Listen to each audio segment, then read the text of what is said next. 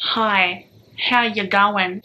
This reading vlog is a time-based reading vlog. I'm on a bit of a timer crunch. It is Wednesday, the 1st of February, and I still have 2 books on my January TBR that I have left to read. So the books I am reading, I am at the 50% mark in The Cabin at the End of the World by Paul Tremblay, and it's about 4 men. No, not 4 men. 4 people who break into a cabin, and the cabin is occupied by 2 parents and their daughter, their adopted daughter. When the family in the cabin are vacationing, these 4 strangers break into the cabin and say, you have to make a very, very difficult decision. If you don't make it, because it is a time-based decision, if you don't make a decision right now, straight away kind of thing, you will bring about the apocalypse. And these 4 people that have broken into the cabin are trying to stop the apocalypse from happening. And it's good so far. It is a good book. My one criticism, I got a sweat stash going on, I apologize. I guess you could say my one little itty bitty criticism is that this book feels long. I guess it would feel long because what these characters are going through would feel like an eternity, when really it's just still only one day. We are going into the next day now. And one thing I've noticed as well, these intruders, I feel like they are in some sort of a trance. Some kind of greater entity seems to have a hold of them or something like that. It's a weird scenario, and we still don't entirely know what's their thing, what's their game, what's wrong with them kind of thing. I had said in a previous reading vlog, and I will link it up in the video and in the description down below, I had mentioned that some of the characters went off on a bit of a tangent to what was happening, and those tangents kind of give you a bit of a backstory into them, and I felt like it kind of took me out of the story a little bit. And once I got it into my head that that's part of the backstory, kind of like a recounting of their life, because we don't know if they're going to die. So I guess you could say it's kind of like recounting their life and the troubles and the life experiences, their journey so far. So once I got that into my head, it didn't bother me that much anymore. The second one is this big bitch of a comic book,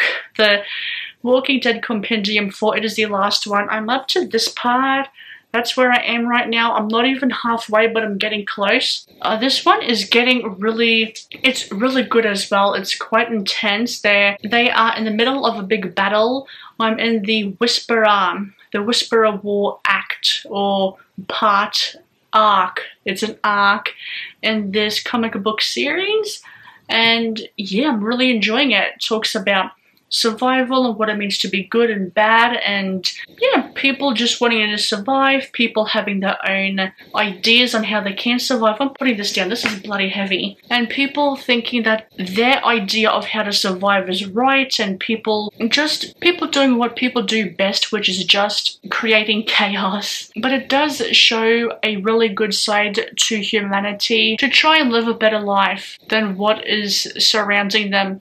The things surrounding them are tearing them down because they don't like the way that someone else lives. And I'm going to stop talking now because I really do have to get these 2 books done. So I'm going to get a crack on with that right now and give you an update when I've made significant progress in either book. Update time. It has been a couple of hours now. Where's my phone? It is like 10:06. Can you focus, please? 10:06 p.m. and I have definitely made a good deal of progress, and I'm happy about that.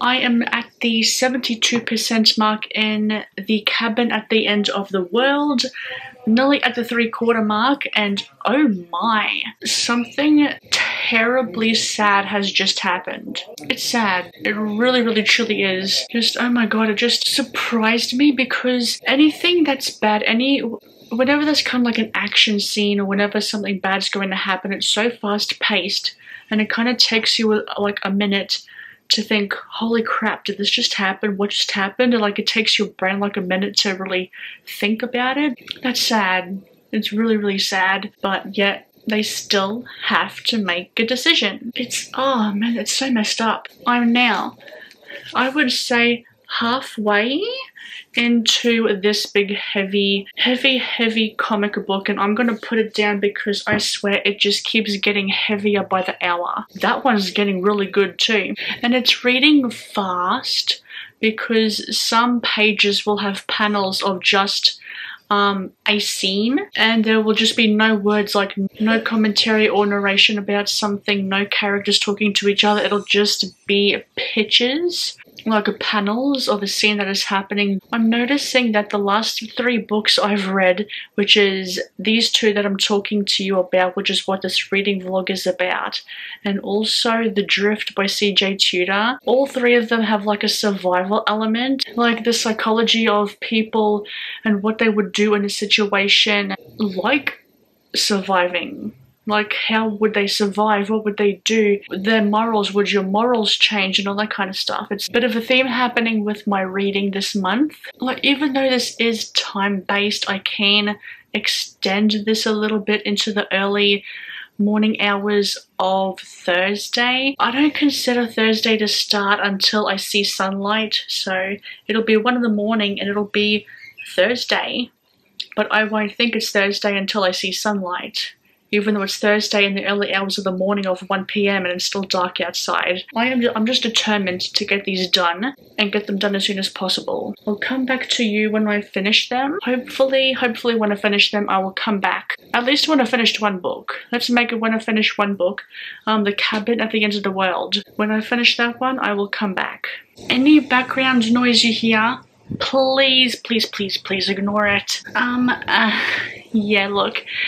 This little nighttime reading vlog is a bit of a fail because I didn't finish the 2 books until yesterday. So overall this vlog was a bit of a fail, but I still did finish them. I finished them yesterday. So let's start off with The Cabin at the End of the World by Paul Tremblay. Look, I could have finished this on the day that I started this reading vlog, which was a Wednesday. It just didn't happen because the previous 2 days I had to get up at 4:30 for a 6 o'clock start for work just to cover someone that had surgery done, so I was just kind of covering their shifts for them. I thought this book was fine. It was good. I guess it's kind of realistic in the way that I don't think these characters really believe what is happening. There was one thing, one scene, one element in the book I did not, it shocked me. I could not believe it happened. It was so sad. I am, however, really excited to see the movie. The movie looks good. I don't want to say this book felt dragged out because being in a situation like this, it would feel dragged out. It would feel like you are stuck, you are trapped for eternity. So that part is, I believe, at least a little bit realistic in that aspect. I think the ending is a bit open-ended, even though I think we do kind of know what is happening or what's going to happen. Just the characters, the 2 husbands, being in denial over what's happening and just, is this true? Is it not? We've had injuries. Is it us hallucinating? Is it because we're in pain? We're in shock? Yeah, I don't have too many thoughts. It was good. 3 stars. I severely...